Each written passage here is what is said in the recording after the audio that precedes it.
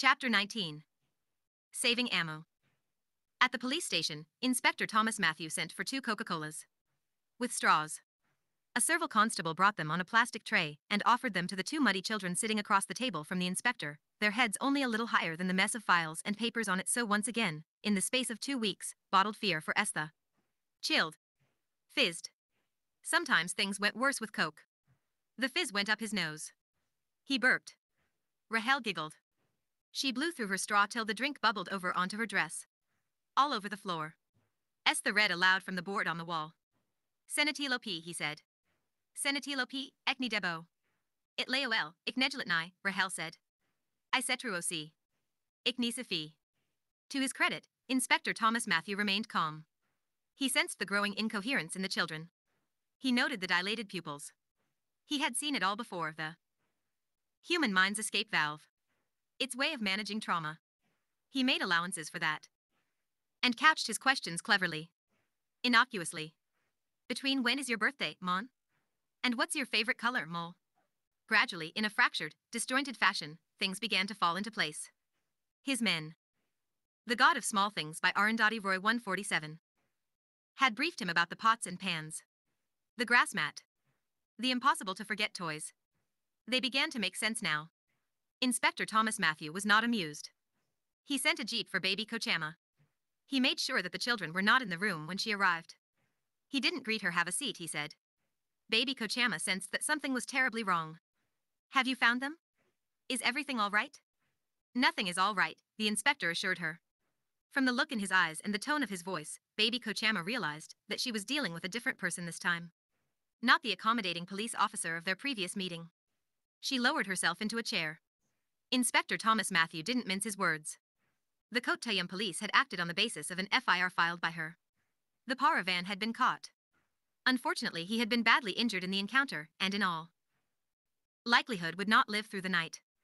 But now the children said that they had gone. Of their own volition. Their boat had capsized and the English child had drowned by accident. Which left the police saddled with the death in custody of a technically innocent man. True, he was a Paravan. True, he had misbehaved. But these were troubled times and technically, as per the law, he was an innocent man. There was no case. Attempted rape? Baby Kochama suggested weakly. Where is the rape victim's complaint? Has it been filed? Has she made a statement? Have you brought it with you? The inspector's tone was belligerent. Almost hostile. Baby Kochama looked as though she had shrunk. Pouches of flesh hung from her eyes and jowls. Fear fermented in her, and the spit in her mouth turned sour. The inspector pushed a glass of water towards her. The matter is very simple. Either the rape victim must file a complaint, or the children must identify the Paravan as their abductor in the presence of a police witness. Or he waited for baby Kochama to look at him. Or I must charge you with lodging a false FIR criminal offense. Sweat stained baby Kochama's light blue blouse dark blue. Inspector Thomas Matthew didn't hustle her. He knew that given the political climate, he himself could be in very serious trouble. He was aware that Comrade K.N.M. Pillai would not pass up this opportunity. He kicked himself for acting so impulsively. He used his printed hand towel to reach inside his shirt and wipe his chest and armpits. It was quiet in his office. The sounds of police station activity, the clumping of boots, the occasional howl of pain from somebody being interrogated, seemed distant, as though they were coming from somewhere else. The children will do as they're told, baby Kochama said. If I could have a few moments alone with them. As you wish. The inspector rose to leave the office. Please give me 5 minutes before you send them in. Inspector Thomas Matthew nodded his assent and left. Baby Kochama wiped her shining, sweaty face. She stretched her neck, looking up at the ceiling in order to wipe the sweat from crevices between her rolls of neck fat with the end of her palo. She kissed her crucifix. Hail Mary, full of grace. The words of the prayer deserted her. The door opened. Estha and Rahel were ushered in. Caked with mud. Drenched in Coca-Cola. The sight of baby Kochama made them suddenly sober. The moth with unusually dense dorsal tufts spread its wings over both their hearts. Why had she come? Where was Ammo? Was she still locked up? Baby Kochama looked at them sternly. She said nothing for a long time. When she spoke her voice was hoarse and unfamiliar. Whose boat was it? Where did you get it from? The God of Small Things by Arundhati Roy 148. Ours. That we found. Velutha mended it for us, Rahel whispered. How long have you had it? We found it the day Sophie Mole came. And you stole things from the house and took them across the river in it? We were only playing. Playing? Is that what you call it? Baby Kochama looked at them for a long time before she spoke again. Your lovely little cousin's body is lying in the drawing room. The fish have eaten out her eyes.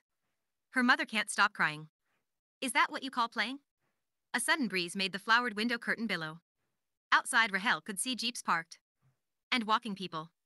A man was trying to start his motorcycle. Each time he jumped on the Kickstarter lever, his helmet slipped to one side. Inside the inspector's room, Papachi's moth was on the move. It's a terrible thing to take a person's life, Baby Kochama said. It's the worst thing that anyone can ever do. Even God doesn't forgive that. You know that, don't you? Two heads nodded twice. And yet, she looked sadly at them. You did it. She looked them in the eye. You are murderers. She waited for this to sink in. You know that it wasn't an accident. I know how jealous of her you were. And if the judge asks me in court, I'll have to tell him, won't I? I can't tell a lie, can I? She patted the chair next to her. Here, come and sit down. 4 cheeks of 2 obedient bottoms squeezed into it. I'll have to tell them how it was strictly against the rules for you to go alone to the river. How you forced her to go with you although you knew that she couldn't swim. How you pushed her out of the boat in the middle of the river. It wasn't an accident, was it? For Saucers stared back at her, fascinated by the story she was telling them. Then what happened? So now you'll have to go to jail, Baby Kochama said kindly. And your mother will go to jail because of you. Would you like that? Frightened eyes and a fountain looked back at her. 3 of you in 3 different jails. Do you know what jails in India are like? 2 heads shook twice. Baby Kochama built up her case. She drew, from her imagination, vivid pictures of prison life. The cockroach crisp food. Fetchy chai piled in the toilets like soft brown mountains. The bedbugs. The beatings. She dwelled on the long years Amma would be put away because of them. How she would be an old, sick woman with lice in her hair when she came out, if she didn't die in jail, that was. Systematically, in her kind, concerned voice she conjured up the macabre future in store for them. When she had stamped our every ray of hope, destroyed their lives completely, like a fairy godmother she presented them with a solution. God would never forgive them for what they had done, but here on earth there was a way of undoing some of the damage. Of saving their mother from humiliation and suffering on their account. Provided they were prepared to be practical. Luckily, Baby Kochama said, luckily for you, the police have made a mistake. A lucky mistake. She paused. You know what it is, don't you? There were people trapped in the glass paperweight on the policeman's desk. Esther could see them. A waltzing man and a waltzing woman. She wore a white dress with legs underneath. Don't you? There was paperweight waltz music. Mamachi was playing it on her violin. Ara rum param param. The thing is, Baby Kochama's voice was saying, what's done is done. The inspector says he's going to die anyway. So it won't really matter to him what the police think. What matters is whether you want to go to jail, and make Amma go to jail because. The God of Small Things by Arundhati Roy 149. Of you. It's up to you to decide that.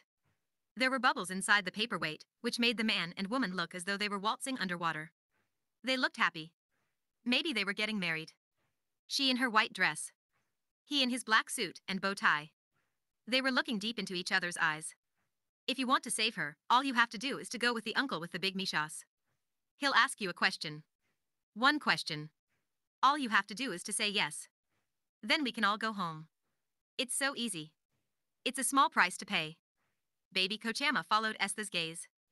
It was all she could do to prevent herself from taking the paperweight and flinging it out of the window. Her heart was hammering. So she said, with a bright, brittle smile, the strain beginning to tell in her voice. What shall I tell the inspector, uncle? What have we decided? Do you want to save Arnmo, or shall we send her to jail? As though she was offering them a choice of 2 treats. Fishing or bathing the pigs. Bathing the pigs or fishing? Fishing. The twins looked up at her. Not together, but almost, 2 frightened voices whispered, save Ammo. In the years to come they would replay this scene in their heads. As children. As teenagers. As adults. Had they been deceived into doing what they did? Had they been tricked into condemnation? In a way, yes. But it wasn't as simple as that. They both knew that they had been given a choice. And how quick they had been in the choosing. They hadn't given it more than a second of thought before they looked up and said, not together, but almost, save Ammo. Save us. Save our mother. Baby Kochama beamed. Relief worked like a laxative. She needed to go to the bathroom. Urgently. She opened the door and asked for the inspector. They're good little children, she told him when he came. They'll go with you. No need for both. One will serve the purpose, Inspector Thomas Matthew said. Any. One. Mon. Mole. Who wants to come with me? Estha. Baby Kochama chose. Knowing him to be the more practical of the two. The more tractable. The more farsighted. The more responsible. You go. Good boy. Little man. He lived in a caravan. Dum-dum. Estha went. Ambassador E. Pelvis. With saucer eyes and a spoiled puff. A short ambassador flanked by tall policemen, on a terrible mission deep into the bowels of the Kotoyam police station. Their footsteps echoing on the flagstone floor. Rahel remained behind in the inspector's office, and listened to the rude sounds of baby Kochama's relief dribbling down the sides of the inspector's pot in his attached toilet. The flush doesn't work, she said when she came out. It's so annoying. Embarrassed that the inspector would see the color and consistency of her stool. The lockup was pitch dark. Estha could see nothing, but he could hear the sound of rasping, labored breathing. The smell of shit made him retch. Someone switched on the light. Bright blinding. Velutha appeared on the scummy, slippery floor, a mangled genie invoked by a modern lamp. He was naked, his soiled mundo had come undone. Blood spilled from his skull like a secret. His face was swollen and his head looked like a pumpkin, too large and heavy for the slender stem it grew from. A pumpkin with a monstrous upside-down smile. Police boots stepped back from the rim of a pool of urine spreading from him, the bright, bare electric bulb reflected in it. Dead fish floated up in Estha. One of the policemen prodded Velutha with his foot. There was no response. Inspector Thomas Matthew squatted on his haunches and raked his jeep key across the sole of Velutha's foot. Swollen eyes opened. Wandered. Then focused through a film of blood on a beloved child. Estha imagined had something. In him smiled. Not his mouth, but some other unhurt part of him. His elbow perhaps. Or The God of Small Things by Arundhati Roy 150. Shoulder. The inspector asked his question. Estha's mouth said yes. Childhood tiptoed out. Silence slid in like a bolt. Someone switched off the light and Velutha disappeared. Asterisk asterisk asterisk. Amu's reaction stunned her. The ground fell away from under her feet. She knew she had an ally in Inspector Thomas Matthew. But how long would that last? What if he was transferred and the case reopened? It was possible considering the shouting, sloga fleeting crowd of party workers that Comrade K.N.M. Pillai had managed to assemble outside the gate. That prevented the laborers from coming to work, and left vast quantities of mangoes, bananas, pineapple, garlic and ginger rotting slowly on the premises of Paradise Pickles. Baby Kochama knew she had to get Amu out of Imenem as soon as possible. She managed that by doing what she was best at. Irrigating her fields, nourishing her crops with other people's passions. She gnawed like a rat into the godown of Chaco's grief. Within its walls she planted an easy, accessible target for his insane anger. It wasn't hard for her to portray Amu as the person actually responsible for Sophie Mole's death. Amu and her two egg twins. Chaco breaking down doors was only the sad bull thrashing at the end of baby Kochama's leash. It was her idea that Amu be made to pack her bags and leave. That Estha be returned. Chapter 20.